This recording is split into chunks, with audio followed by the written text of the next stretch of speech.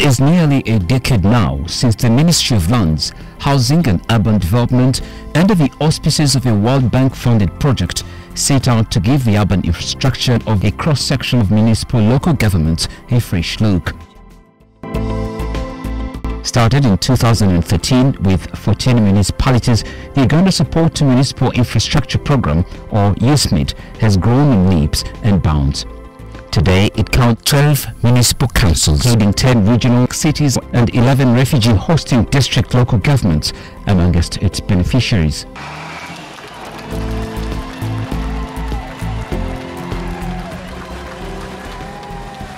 From municipality roads to markets and bus parks, hitherto run-down infrastructure has since seen massive transformation. The net result has been the decongestion of Uganda's capital city, Kampala. We were able to get funding, and we want to thank the government of Uganda, especially His Excellency the President of the Republic of Uganda, for having allowed us, as a ministry which is in charge of urban development, to take on that program. And where we have passed, there is a mark. There is a mark on the part of government, but also on the part of the communities where this project has been in most of those years. And I want to appreciate the USMID program, that with the coming with this new design of making roads with nice drainages and giving us street lights, it is also bringing back the other night economy. People now can trade in the night. Jinja is so different from other areas, because if someone is coming from wherever they are coming to Jinja to see the source of the Nile, they are not coming to Jinja alone. They are coming to Jinja, they are coming to Uganda, and they are coming to Africa. USMID has done a number of things here. One, the main market, which is 34 billion, was done by USMID. The Arua Taxi Park, modern taxi park, under USMID funding. We have done Idi Amin Road, we have done Lemerjua Road, we have done Adroa Road, we have done Enyau Road, and we have done School Road. Well, the impact is too big. It has led to appreciation of land where the roads have passed. It has led to people's businesses have picked. But in all these, we're appealing for efficiency. We're appealing for the community to be interested in these projects. These projects, USMID will withdraw, leave them in the community. The local governments, whereas they are involved in the implementation process right now, they should be preparing their capacity to take over the maintenance and management of these facilities. With the vast bulk of the country's average annual GDP growth of 8.1% traced back to the capital, the USMID program was tasked with pulling off a diversification. It would do this in three broad ways. It set out to strengthen the capacity of participating municipalities in fiduciary, safeguards, urban planning and own-source revenue generation. Secondly, it was tasked with increasing planned infrastructure as per the physical plans in question. Lastly, it set out to enhance the capacity of the management of Ministry of Lands, Housing and Urban Development in backstopping the implementation of the program. Now we hope that when we come to the end, we will maintain the momentum of building roads and making sure people are in safe places. We have also started sensitizing the people on the use of this infrastructure. We don't want it to go down. If you look at Gulu, you can really say, I think this was a very good choice for elevation to a city status. Mbarara is another example, Mbale and Jinja. So I think from where we started, there is a very good step towards achieving of that objective of institutional capacity building. Of course, most of the things which are seen are the infrastructure on the ground, because these are tangible. But behind that, there's a lot what is happening. And this includes the training of staff, the urban center staff, the town clerks who are the chief executives, the municipal engineers, the procurement people. There's also equipping these cities, there's also development of systems. Systems means, for instance, computer software for them to be able to plan, for them to be able to do designs. So a lot actually is done that cannot be seen, but can only be realized from the performance of these entities. And it is very clear that all the years round from the beginning, there is growth. Okay, so the indicators show high performance. Actually, in the last 4 years, I think we moved from about 60%. I think now we could be heading towards 80% if you aggregate all those indicators. So based on that assessment, it is obvious that we are achieving the objectives. When these people came, they started working on this road. And we, the locals here, we've been monitoring these people from day one. If there was anything we could report to the councillors could come to the ground. We could handle them together. Until even the Chinese came and said, since they started working here in Uganda, they have been supervising more. They have not been supervising anywhere in Uganda like this road. It's a very good road. We give thanks to the government and those who have funded this.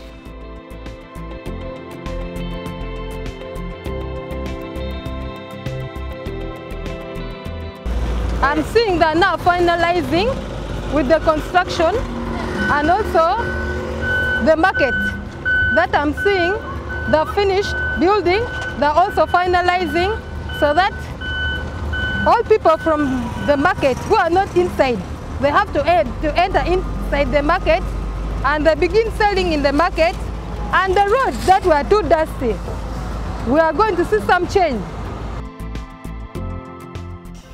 When this road will be finished, those small vehicles will be using this road to their destinations and they leave that main road to those trailers that transport goods. And I think it will reduce on some road accidents.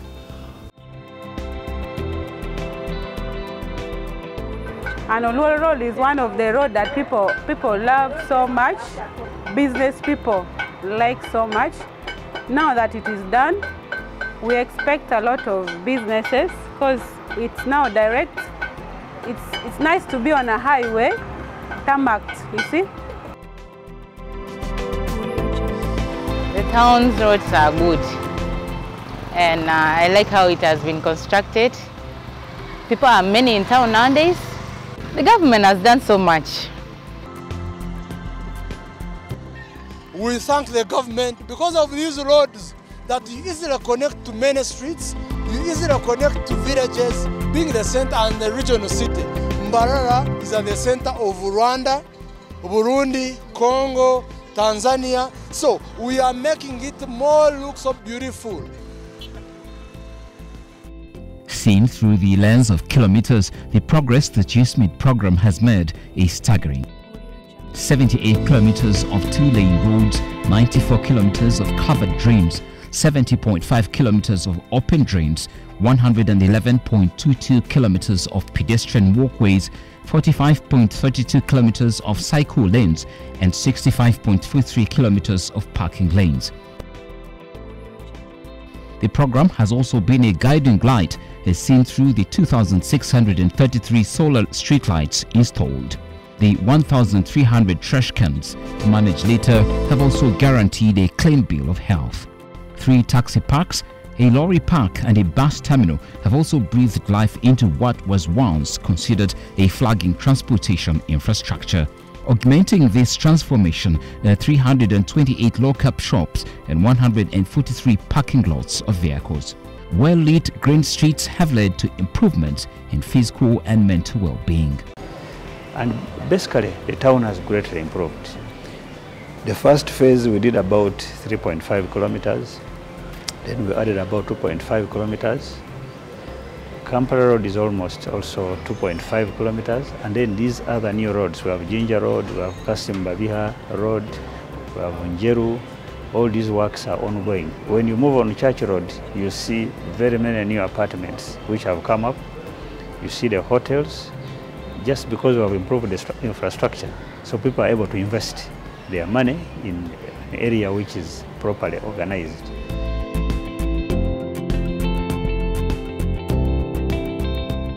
the intervention of USMID, there is a growth in our revenues because all these roads that have been done, they are within the central business district. So people have put up new guest houses, hotels, others are investing in schools. Gulu City is among the first towns that benefited from USMID project, and a quite number of kilometers were raised to tarmac. More than 20 kilometers were done, and actually most of the roads that are within the center of the town were made tarmac and street lights were put, plus other road furniture like walkways and drainage and ducts for telecommunication. All that was done. Because USMID has taken much of the central business district with good roads, now we are concentrating using local revenue and Uganda Road Fund to work on the roads which are in the periphery of the town. But as far as livability, environment is concerned, it's been a major improvement in most of the cities where they've done these USMID projects. And we commend them for the program.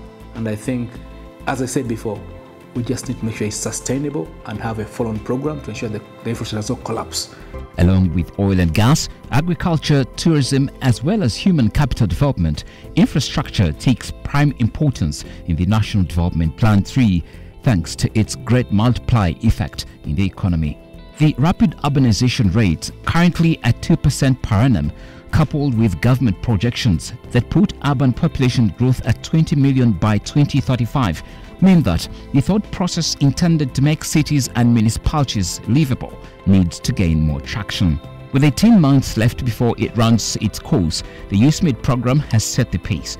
The program has also succeeded in putting money into the pockets of Ugandans by compelling contractors to use local labor. What we've noted as PPDA is an improvement, first of all, of the capacities of the procurement professionals that are manning these entities. Because as a requirement, each city or municipality or refugee hosting district is supposed to have procurement professionals manning the procurement and disposal units. Previously, this was not the case. Anyone would manage the procurement and disposal unit. We had accountants, we had store managers and everything. But now, the procurement function is managed by people who are qualified in procurement. And it was a key requirement under USMID. We applaud USMID for this. This has raised awareness levels of projects in the numerous local governments and also brought forth the issue of public acceptability, social accountability and oversight by locals. I appeal to the business community and the residents of Lugazi municipality, particularly the users of these new roads. They should keep the roads clean and they should not damage them. We can see a lot of rural urban migration. People are coming to do business within the city. You can see the boom. We want to appreciate the bank. We want to appreciate the government of Uganda for the provision for the USMID projects which have done us so good. And we are looking forward. The USMID program has also put many urban cities in a great position to attract investment necessary for development, job creation and productivity. This has enabled the cities in question to benefit from economies of agglomeration and scale. They now boast of strengthened capacities in fiduciary, safeguards, urban planning and own source revenue generation. The trickle-down effect has been an increase in GDP collection for the country. It is 2021 financial year. That is the time when we fully went on activating all these cities and municipalities. I told you 9 cities and 11 municipalities. We activated all of them on IRAS. Before halfway, their collection was 26.5 billion, all the 22. But now, after 1 year of implementing IRAS, they moved from 26.5 to 32 billion. And this increment, we attribute it mostly onto the introduction of most of these strategies, and more so the introduction of an integrated revenue administration system. Which system? we have increased our budget from 1.2, from 800 to 1.4 billion. So you can see, because of that, the market which was constructed, the market which we can zoom in and see, these roads reach the market. Because of that, now goods can easily reach the market on better roads.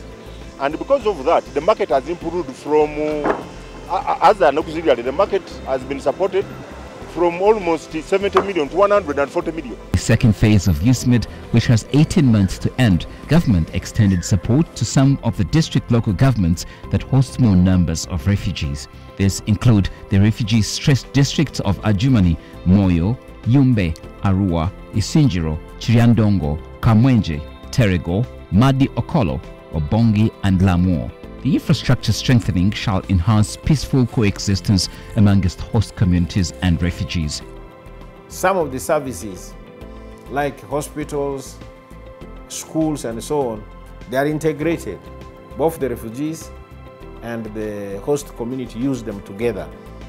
Therefore, this intervention aims at bringing together the two communities and creating harmony among them.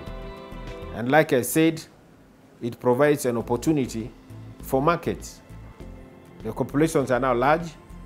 They produce so many things, they need to sell them. The refugee areas need to reach the nearest urban areas.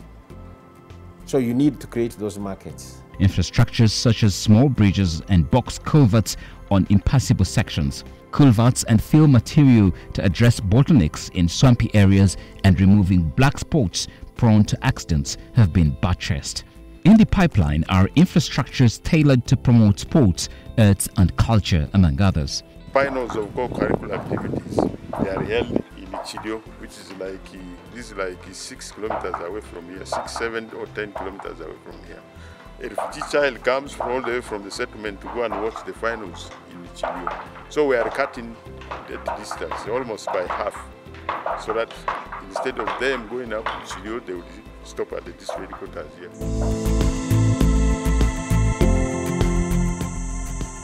And USMID funding projects. In Adjumani we have, first of all, many refugees more than the host community.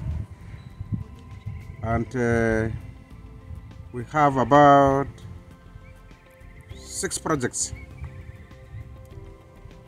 And this includes market in Kiraba, in Okusijan sub-county, resource center in Okusijan sub-county. We have one other big project of about 1.8 billion in Adjumani Town Council. Uganda is currently the largest host of refugees in Africa and third largest host in the world at that. The country has taken in a little over 1.4 million refugees, with most of them settling in the West Nile sub-region of northern Uganda. The influx of refugees has turned the rural communities into settlements with urban characteristics. Uganda has one of the most progressive refugee regimes in the world, where refugees have the right to work, establish business, move freely within the country, access social services, own property, and obtain documentation. Refugees are also given plots of land on which to cultivate and build houses. This is putting enormous pressure on the local government's ability to provide adequate infrastructure and services to what is by all counts a rapidly increasing population. The Ministry of Lands, Housing and Urban Development has also extended the support through development of physical development plans of the areas of future development and enhancing land tenure security. As you know, we have refugee hosting districts where we are also carrying out planning. The benefits of planning cannot be overemphasized. Planning has happened, but you know planning is dynamic, it doesn't stop. More importantly, capacity has been built, so it is expected that the local governments will pick it from there with their own resources. The good thing is that this program also was looking at enhancement of own source revenue.